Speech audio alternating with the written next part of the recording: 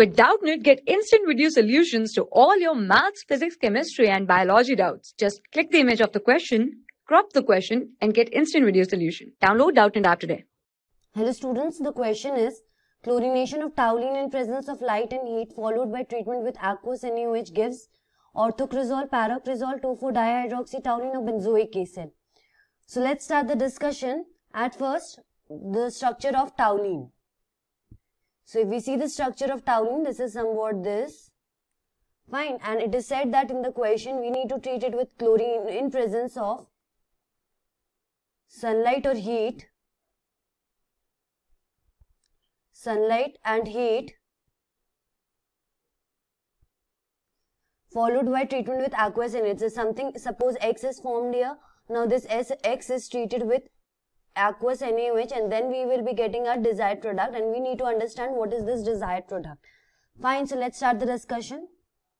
So we have toluene here. It is CH3 here.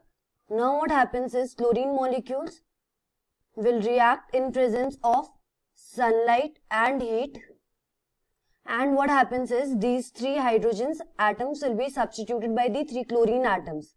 And the product that will be formed here will be, at first what happens is, suppose I am treating one chlorine molecule here. Then at first what happens is one chlorine will be substituted by this, one hydrogen will be substituted by this chlorine, and we will be getting CH2Cl. Fine.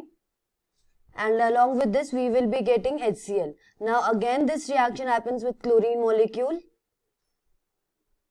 And we will be getting CHCl2 along with this HCl. Now again the same reaction. Again this chlorine hydrogen will be substituted by the chlorine molecules when added like this. So again we will be getting CCl3. So all the hydrogen atoms are substituted by the chlorine atoms, and this will be the product here. So I have said the product will be X. So this is the X that we needed to be formed. So when this X will react with aqueous NaOH, so let's see what the reaction will be. So this is the carbon atom present here and three chlorine atoms are present here like this. Now what happens is aqueous NaOH is present.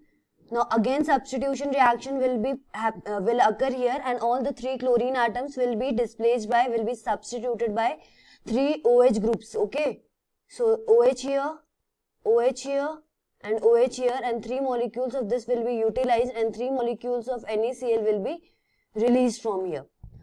Now see, this molecule is highly unstable. Why? Because a single carbon atom has three OH groups attached to this, so this becomes highly unstable. So consider this. This is present here. Now this is unstable. Now what will happen is they will lose a water molecule like this.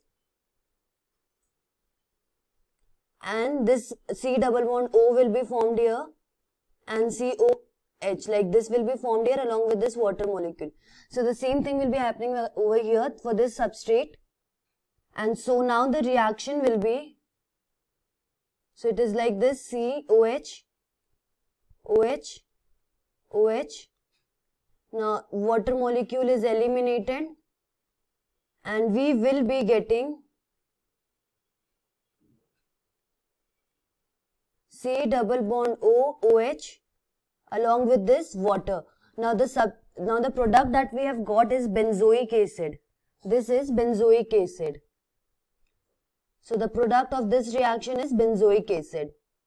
So we have seen the chlorination of toluene in presence of heat and light followed by treatment with aqueous NaOH, and it will be giving us benzoic acid. So the last option is correct here. Thank you. For class 6 to 12, IIT JEE and NEET level. Trusted by more than 5 crore students. Download Doubtnut app today.